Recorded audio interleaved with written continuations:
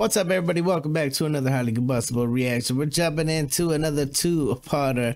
Denis DiBlasio, story time, Maynard, the mob, and Shirley. And then we're going to jump right into Shirley and Maynard Ferguson with Dopa from 1970. Coming at us from Stacy. Much love. I definitely appreciate a good story to go along with a great song. Let's see what we got.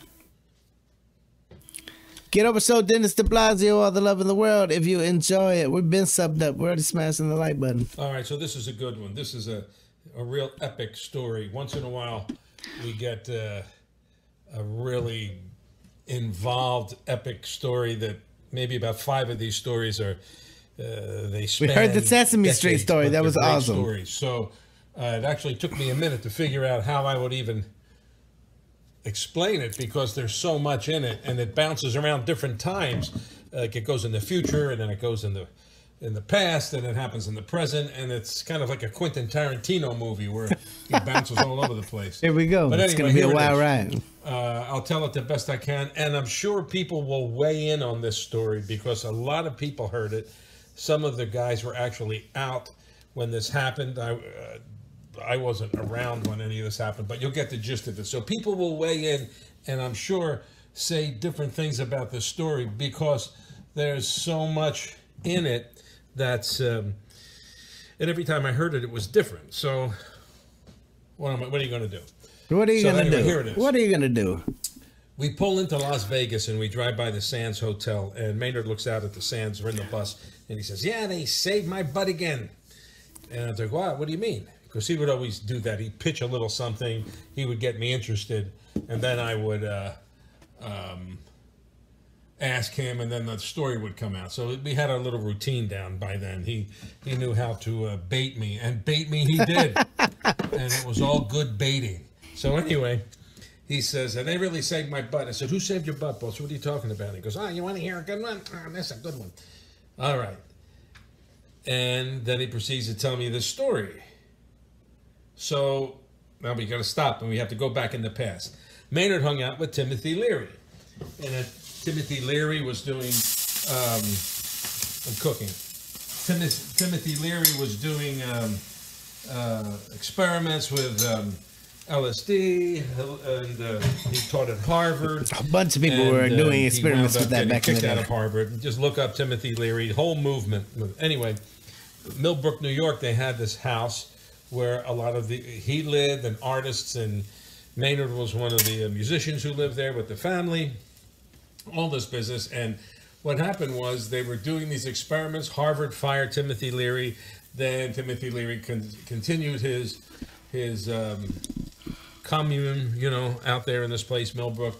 And many people know much more about this time in Maynard's life than I do. I only hear it from stories. But anyway, they get busted. The whole place gets busted, and everybody has to wind up going to court. Maynard has to go to New York State Supreme Court for this trial with all these people. And I think like one of the people that one of the FBI agents that broke in and busted everybody, whether or not it was legal or illegal, I guess they weren't sure yet, but they were going to make a case about it. They didn't like Timothy Leary. They just sort of got everybody. And Maynard had to go to court, and the cat wants some food was too. Never an American citizen. Maynard was a Canadian citizen. So what happened was he's worried about going to court because if he's found guilty, he may lose his green card and not be able to play in the United States. And if you're a jazz musician and you can't play in the United States, it's over. So that's like a death sentence. Okay, so he puts together this case. He has files. He has lawyers. He's putting together this big case, and the case is booked for a certain time. And what happens is Maynard shows up to play at Sands Hotel. Now, at the time when we drive in, now we're back in the bus. So we were staying at Circus, a different casino, but we happened to drive by the Sands, and this is what got this thing started, this story. So anyway, we're back in time. Maynard is worried about this court case. I guess this is 60s, 70s, I guess, somewhere around then. And before the court case comes up, he has to go play the Sands Casino. So he goes with his band, and his band is going to open for Tommy Sands. Tommy Sands is a vocalist who was married to Frank Sinatra's daughter. Tommy Sands is Frank Sinatra's son-in-law. So Maynard's band opens. Maynard's going to play his set. And the casino figures, instead of hiring a whole different band to back up Tommy Sands, let's have Maynard's band back up Tommy Sands. So Maynard's band will play their set, and then the band just stays there. Out comes Tommy Sands, and they'll back up him, but Tommy Sands' music. It's a lot less hassle. Yeah, makes sense. So that's the plan. Logistically. Now, Maynard winds up going to rehearsal. He's rehearsing the band, his part. The guys sound great. Guys are traveling. The band sounds great. You know, they all know the music. They've been on the road playing it. So then Maynard goes in, he sits down while Tommy Sands comes out, and Tommy Sands has a musical director that comes out and conducts Maynard's band. This musical director knows Tommy Sands' music. So, and this was Maynard telling us the story. And they play the music, and Tommy Sands comes in like 2 measures early. So the musical director cuts off the band and says, Tommy, you messed up. Tommy goes, I don't think I messed up. No, he says, you messed up. There's an 8-measure introduction. You came in after 6 measures. Maynard's band guys are just sitting there, you know, listening. When the conductor and the act fight each other, musicians just kind of sit and check it out. Yeah, I would. I'm not getting involved. And so what happens is they try it again, and it doesn't work. It doesn't. Tommy Sands comes in wrong again. So now, Tommy Sands is musical director they go back and forth. Tommy, you messed up. No, you messed up. You messed up. They start to yell at each other. Go, blah, blah, blah. They start screaming at each other. And Tommy Sands was wrong. But he didn't want to admit it. And the musical director was arguing back and forth. Musical director walks out. Tommy Sands walks away. Guys in the band are just sitting there like, uh-oh. Nothing to do. Guys in the band. Yeah, what do we do now? So Maynard's just watching it. This guy comes up to Maynard and says, hey, Maynard, can you like conduct this thing for Tommy? Tommy, can you conduct this thing? And Maynard goes, well, you know, Tommy was wrong. If I conduct it, Tommy's still going to be wrong. And the guy says, look, I don't know if I'm wrong or I don't know if I'm any of this, but I'm the director. I'm the entertainment guy here. And he says, this cannot get back to Frank. They don't want the fact that Tommy Sands is upset. Get it back to Frank Sinatra, his father-in-law. So he goes, just get it back to Frank. So Maynard goes, well, okay, I'll do it. I'll try. So Maynard goes up. Now Maynard's in front of his own band, and Tommy Sands comes out again. And the guys they're all like, it's like a brotherhood. You know, they have their own, a band sort of has its own heartbeat and tendencies. It kind of moves like a school of fish. Once the guys get tight enough, everybody thinks kind of the same way, and you can kind of pick up on somebody who's going to work a scam or somebody's going to try and act a certain way. It's just their radar gets better. So anyway, Maynard gets in front of his band. Tommy Sands comes out. They play Tommy Sands' music. Tommy Sands comes in wrong again, and Maynard turns to Willie Maiden. This is Maynard telling me this, because Willie Maiden, the band's road manager and Barry player, great arranger too. Maynard and Willie were like best friends, but it was a scam. It was like a bit these guys would do. Maynard looks at Willie Maiden and he says, Willie, now I see why Tommy's coming in wrong. I heard what you've been doing, and I'll get somebody new to fill in your position. We don't need you if you're going to mess that up again. I heard what you did. And everybody, Willie didn't do anything, but Willie would just do this like, if you look up Willie Maiden, you'll see this. Maynard said he could get a really good puppy dog face. So, don't yell at me. So Willie would do this thing, and Tommy Sands is loving it. Tommy loves the fact that Maynard's yelling at somebody, and it's not his fault. And Willie's playing it up. And so, you know, Tommy Sands is telling Maynard, oh, no, you don't have to fire him, Maynard. And Maynard's like, I'll fire him. I'll get rid of him. I'll fire him. You can't get rid of him. The guy's a road manager. But Tommy Sands, he doesn't know that. So they act like they're going to fire Willie Maiden. Tommy's very happy. They come in again with the music, and Tommy's wrong again. But the guys in the band can kind of figure it out. Sometimes this music is written for singers. There may be 8 measures of introduction, and then the real song starts. Well, if they come in wrong and the band's quick enough, they could tell where they're at. And they could make the adjustment, and that's exactly what they did. So when the band had made the adjustment, Tommy was still wrong, but Tommy thought Willie Maiden was wrong because Maynard was blaming him. Tommy was happy. Tommy thought this was great. Tommy's like, oh my God, this is great. I want Maynard to conduct. So now Maynard's there for 1 week. Tommy's there for 2 weeks. So this guy comes in and says, hey, Maynard, we want you here for 2 weeks. And Maynard's like, well, you know, I can't because next week I have to go to New York State Supreme Court for this Timothy Leary thing in Millbrook. And the guy says, come with me. So Maynard said they go in the room, and there's a guy sitting behind a table with another guy. They're looking at some papers. You know, he says, right out of the Godfather movie. And this guy walks in and he says, hey, Maynard's able to fix this thing with Tommy. Tommy loves Maynard. And the guy says, oh, great. And Maynard goes, well, I have to be in New York State Supreme Court next week.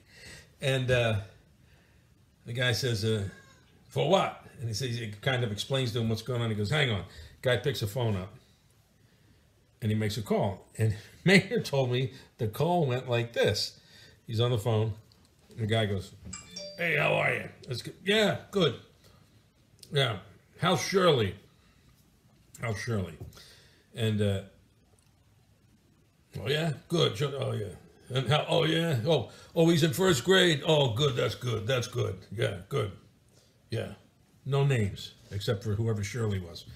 And the Maynard's watching this phone call because Luca Brasi guy's right next to him. And this guy he walked in with, who's the entertainment guy, and this guy's on the phone. He says, look, I got Maynard Ferguson here. I need him here this week and next week. It's got something to do with this New York State Supreme Court thing. If we can, like, take care of that. He goes, okay. All right, good. All right, give my best to Shirley. All right, bye-bye. Hangs up the phone. The guy looks at Maynard. He goes, you're here for 2 weeks. It's good. And Maynard goes, well, wait, I have to go to court next. I have to go to court next week. The guy says, no, it's done. It's over. It's gone. Maynard says, what do you mean? What do you mean? What do you mean it's gone? It's like postponed or something. The guy goes, nah, it's done. Never happened. Gone. Done. It's over. Maynard's like, what do you mean it's over? I have like boxes and boxes of, lawyer fees. And the guy says, it's done. Never happened. It's over. It's done. Said, that's some gangster shit right there. Well, wait a minute. The guy said, no, wait, it's done to go. You stay here. Your kids can run around the floor because where the gambling is, you're not allowed to have kids. But Maynard said his kids could, they were so grateful that Maynard was going to make Tommy happy. This guy made a phone call, and all that stuff went away. And Maynard says, well, power. That's what that is. The guy says, listen, it never happened. Go. Well, Maynard says, well, who'd you talk to? He goes, don't worry about who I talked to. He says, well, who are you? Don't worry about who I am. And Maynard goes, all right. So he leaves. Over. Done. Never happened. All went away. Oh, God, what a great story. And it happened at the Sands. So that's why when we went by the Sands, he would say, those guys, they really helped me out. That was like what a great story. You could just see that. You could just make it, you could make it your own little movie, It could have been a movie. But that was it. He said, when you played for those guys, like the mob guys, when you played for them, they paid you cash. They made sure you were fed. They understood what entertainment was and how valuable it was, and they made sure that people had a good time and all of that. But they wanted that problem to go away. Whoever this guy was, made a phone call to whoever, and the guys are trying to figure out who was Shirley. If you called somebody that important, Shirley Chisholm, her husband was a congressperson and could have been her husband. I mean, who's politically strong enough who had a wife named Shirley? We were trying to figure it out, and we don't know. And every time he told the story, it was a little different. And one time I wrote this story up and I posted it, and people had other information about this story. So I'm sure if anybody takes the time to listen to this epic, somebody may respond about some info being different, because it was always different, but it was a great story. Maybe because you could just visualize the whole thing. Some guy behind the desk. It's over. Don't worry about it. Well, is it going to be a change? It's done. It's over. It went like this. Done. Don't worry about it. It's done. Never happened. Never happened. It never happened. Where are those guys now? Woo, I could use them. And there you have it, ladies and gentlemen. Story time with Denis DiBlasio. Get over and show him all the love of the world. I think we can all say that we would like to have somebody like that in our pocket. We're about to jump into Maynard Ferguson, El Dopa from 1970. Let's see what we got. I shall be right back and we'll run it. And we're back with Maynard Ferguson, El Dopa in 1970. Let's jump into it. Let's check it out together and see what we got. If you enjoy it, make sure you get over and show DJ Chairman TV all the love of the world. Go show Maynard Ferguson the love. Let's go. However, I must admit this is my scene right here. It's the big band scene, and we'd like to start our show by doing our tribute to the new wonder drug for all men. Here's El Dopa.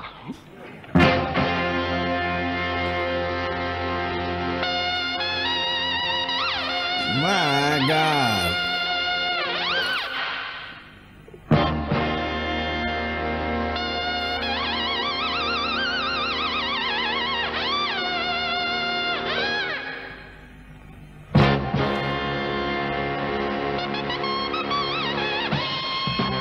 He could damn so blow that. My Lord.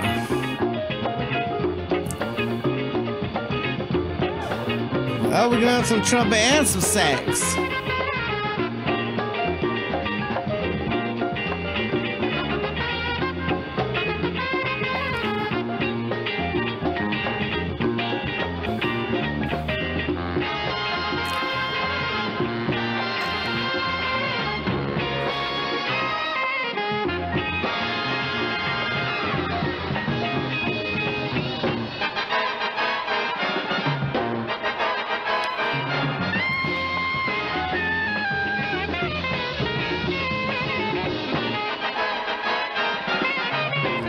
That's a lot of trumpets.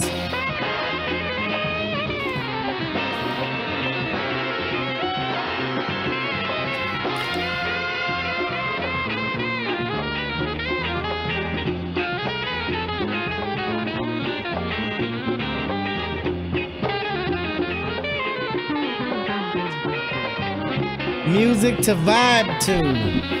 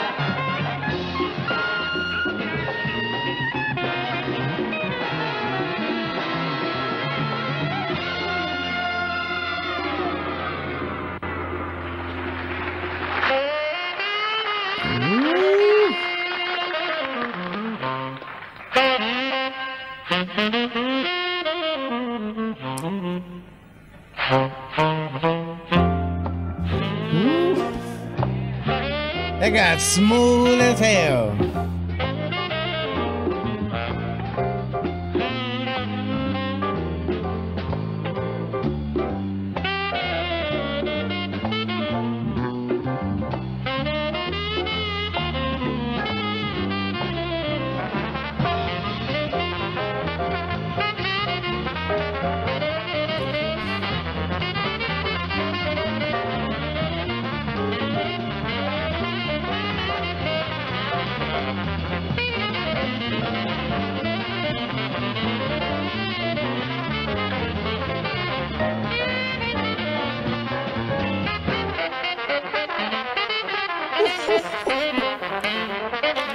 Let's go all day.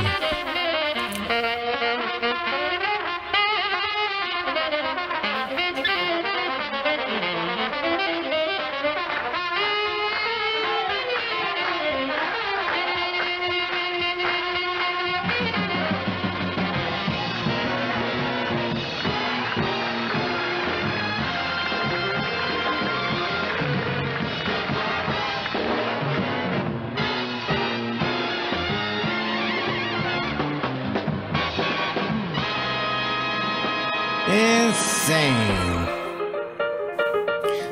Yes, sir. Everybody is rocking.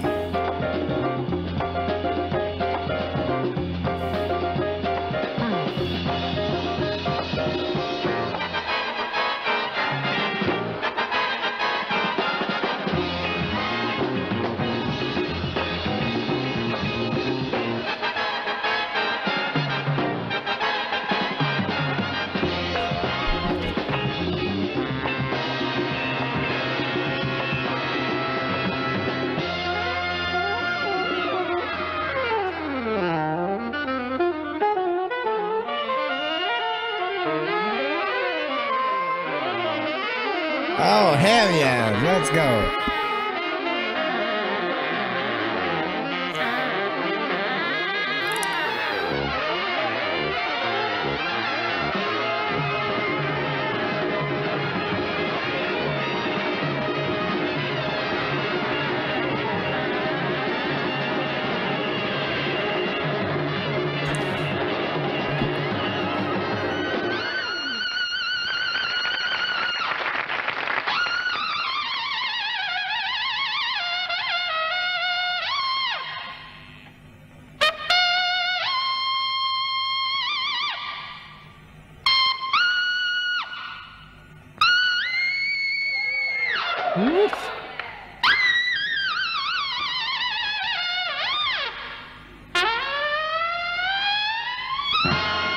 I would damn pass out.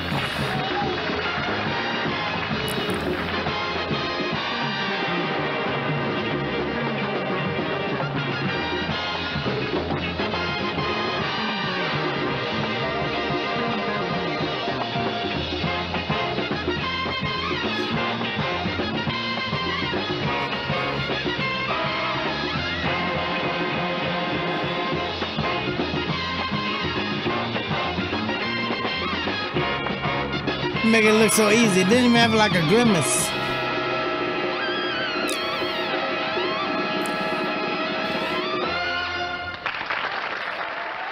There you have it, ladies and gentlemen.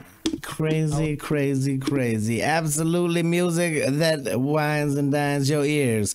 Get over so Maynard Ferguson, all the love in the world. Go so DJ Chairman TV, the love. Smash the like button if you liked it. The dislike button if your ears are broken. Till the next one, Combustible. You guys be happy, healthy, safe. Love you to the moon and back. Peace.